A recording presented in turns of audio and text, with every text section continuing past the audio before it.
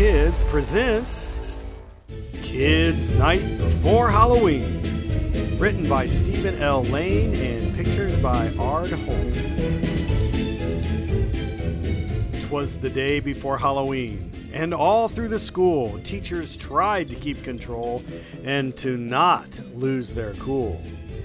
It was no small achievement, for as everyone knows, Halloween tops the list of all-time teacher woes.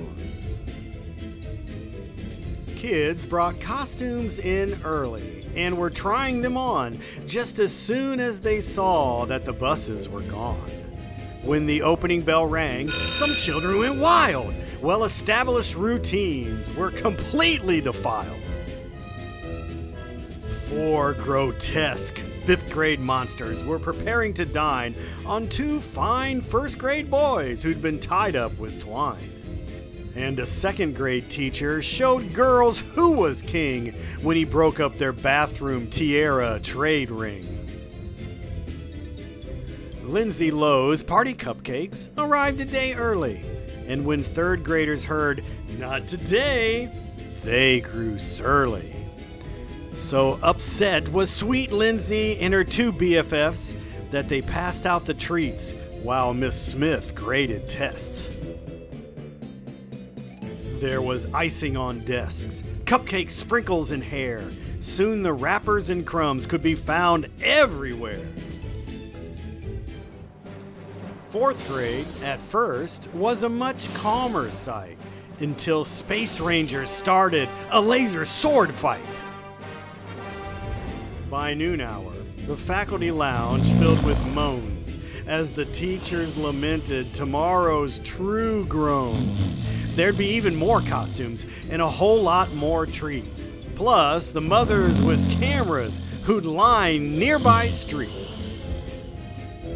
For the costume parade, a long-standing tradition that had never successfully been decommissioned. Take heart now, cheer up! We've all done this before, the art teacher cried as she burst through the door. Hey, I've got it! What fun! And it won't be that hard. This year, we'll each dress like a big credit card. The kids will love it, she shouted with glee. Now everyone meet me in my art room at 3. Tom, you'll be supercharged. Max it for Sue. Miss Huggins, you're Frenchies. That's perfect for you. Well, it's better than last year, Mr. Anderson said. Those Rockette boots cut blood flow in both of my legs. That afternoon, chaos fueled fears of tomorrow. The teacher's heart filled with great tension and sorrow. Then the principal issued a memo, quite strict. No one takes the day off and you can't call in sick. Principal Layne. The 3 o'clock meeting.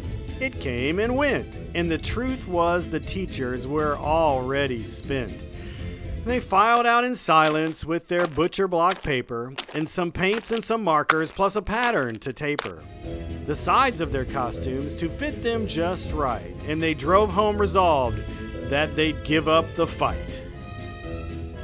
No night's sleep for teachers had ever moved faster. Their dreams were wild scenes, escalating disaster. Finally, Halloween came as it did each school year, but this time the teachers had nothing to fear. On the playground that morning, a sight filled their eyes. Whether trick or treat, it was quite a surprise.